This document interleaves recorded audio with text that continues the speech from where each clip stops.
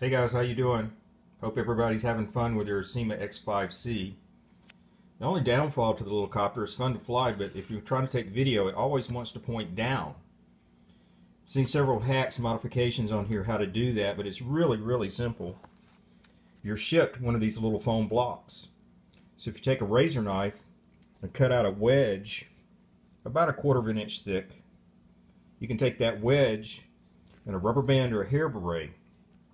And all I did was wrap it underneath the front of the camera, underneath the wires to the camera, and on the back landing gear. Now all I have to do is insert it in the battery.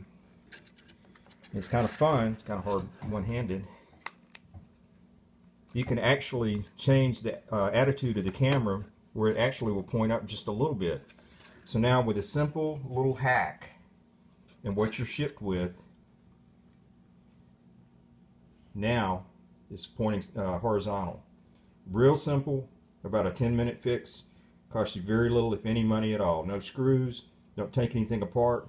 You can always pull it out after you get through if you want to point back down.